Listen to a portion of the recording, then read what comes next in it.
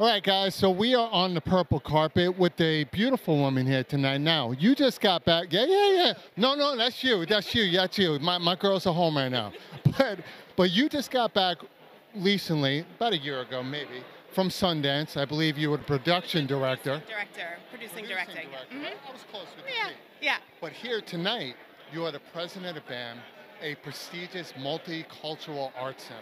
How does it feel being back and a part of such a great institution that you kind of helped build? Because prior you did work with them for a while, correct? Yeah, so it feels incredible to be back. I was here for about 3.5 years running the film program, and I left during the pandemic to go to Sundance. And that was a great opportunity, but when I got the call to come back and be the president of BAM, it was just something, it's like being called home.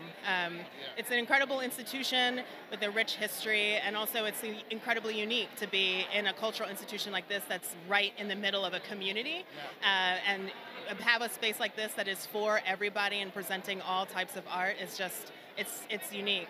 Yeah, and I think you guys are doing a hell of a job. I mean, you bring together so many great people tonight. Now, I do have to ask, you always have great honorees. How do you go about selecting them every year? Because you got David Byrne, Spike Lee, and of course, Claire Wood, who's on the board of trustees. How do you go about doing that? We really think about artists that exemplify BAM and also what we're trying to do in the community and with artists. And so when I had the opportunity to think about who I wanted to celebrate, Spike Lee, David Byrne, and Claire Wood immediately came to my head. Claire has always been like my #1 champion on the board.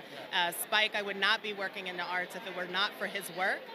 And David Byrne was really, my parents first came to this country from Jamaica. My father was like, I need to learn about America, and it was Johnny Cash and the Talking Heads. So I grew up listening to David Byrne, and he's just been an incredible supporter over the years, and also just an incredible artist that is always shifting, always changing, and trying to meet the moment, and I think that's incredible.